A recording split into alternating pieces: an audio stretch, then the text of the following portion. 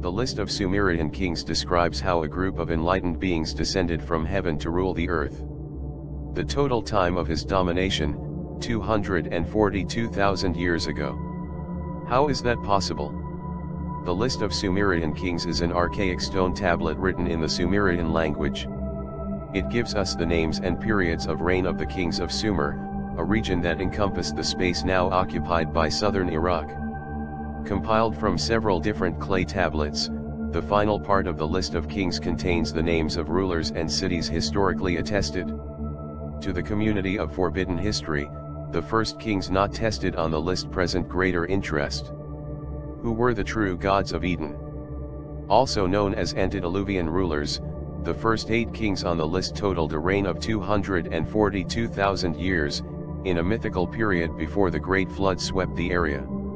Scholars of the mainstream discard the existence of these lords and their impossibly long kingdoms, citing the fact that no archaeological discovery supports the unusual claims made by the stone tablets. However, the cuneiform words are there. After royalty came down from heaven, royalty was in Eridug. In Eridug, Alulim became king, ruled for 28,800 years. After the mandate of the first celestial king ended, the scepter fell into the hands of Alilengar, who ruled for 36,000 years. After him, it was Enmenluana's turn to sit on the throne for 43,000 years. The next 5 kings occupied the position for long periods of time, the shortest of which lasted only 18,600 years.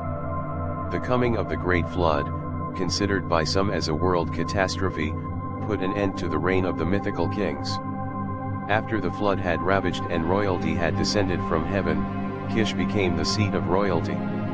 Kish was an ancient city in Sumer, home to the first historically documented Sumerian dynasty.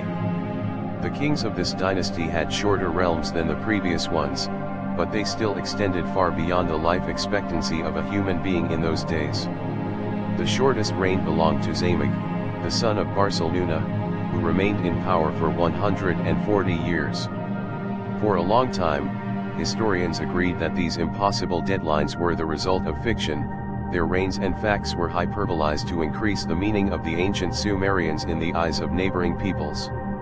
By documenting their extremely ancient history, they could place a legitimate claim to govern the lands. But most historians reject the existence of the Anunnaki, the sons of Anu. They also came down from heaven to fulfill their own agenda on Earth. These beings had mastered space travel, and although it is said that they came here from the 12th planet, Nibiru, their place of origin could have been in another part of the galaxy. We do not know with certainty how man came to this planet.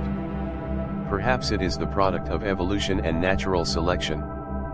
But if human beings were created by someone, there is room for the Anunnaki Genesis theory, which states that man took his first breath in the laboratories of the Anunnaki Enki and Ninmah geneticists. If these beings were able to manipulate and transform Homo erectus into rational and intelligent humans, it is evident that they were able to prolong their own lives. This could mean that the longevity of the reigns in the Sumerian kings list could be interpreted as a reality rather than a metaphor. As far as we know, these celestial beings could have been immortal or at least impervious to factors such as aging and disease. If they handled enough power to be considered gods, it is logical that they were immune to the problems that end with our short lives. There is always the possibility that we look for answers in the wrong places, and the list of Sumerian kings is half fable, half done. But in the middle of this controversial topic, one thing is certain: the history of our planet is strange.